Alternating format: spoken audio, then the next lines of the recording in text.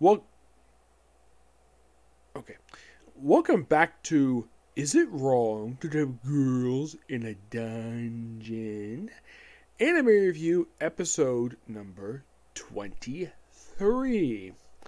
Yes, it has been 1 year and 2 months since my last review for this thing. Last time being a review of the OVA that came after season 3. I had heard about this season right at the conclusion of the previous season of the show.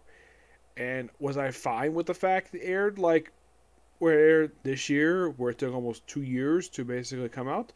I didn't have a problem with it at all. Nope, had no problem with that at all. As long as basically that it didn't come like the following year, because that would seem a little too quickly, but I think that basically the time that came between seasons was perfectly fine. Well, for one thing, it wasn't delayed. No.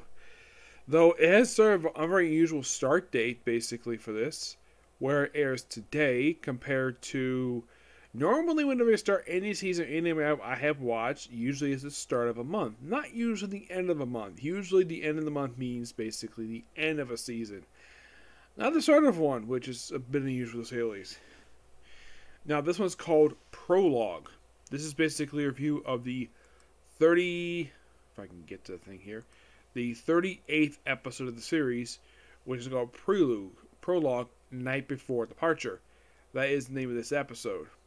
This adapts from the opening prologue from the book, from book 12, the first chapter, and about half of chapter 2.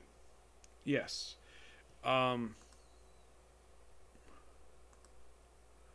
Which is interesting, though, the fact that they decided to do that. And like usual, whenever they have these titles, basically, it's like, oh, let's up the regular title and have the other title in parentheses. That's how normally this stuff works. Oh, if you're curious, what's the cover book 12 look like? This. Where it looks like the Lily has basically looks like her skirts would come off. And also her shirt is shredded. Yeah. Now, this is actually the follow the illustrator. Basically, a lot of the books tend to do this for its female characters. Some of them. Hestia does not go through this at all. Nope, she's drawn perfectly normal. Except here's the thing, she's only seen like one or two of the covers, but Belle is probably the only character I've seen so far on these covers who's been like almost every one. So, the opening sequence of this episode. By the way, we still have JC Staff doing the animation for this particular show, which I think is actually pretty good on the part of them. Egg Farm does also chip in a little bit here when it comes to probably some post-production stuff anyways.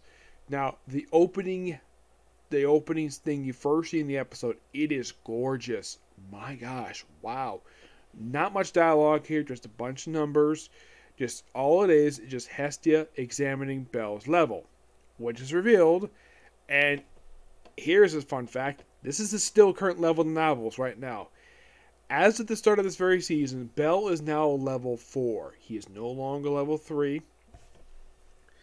Because, of course, this took place not long after the events of the previous season, despite the fact being like, since the last season aired, it has been roughly about 19 months since the previous season aired. So, basically, also it's mentioned later in the episode that it's been a few months since Belle became an adventurer. Yeah, a few months over the course of 37 episodes.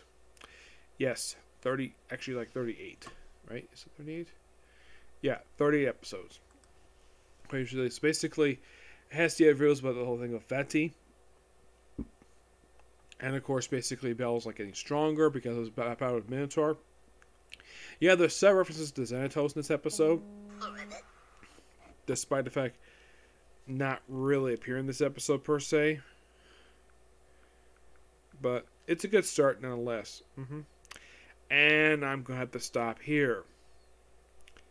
Something I don't want to do, but well, I'm like 4.5 minutes in. I'll continue this after I get back from dinner. Yippee. Splitting up a review that I want to do one video. See you all in a bit. Bye.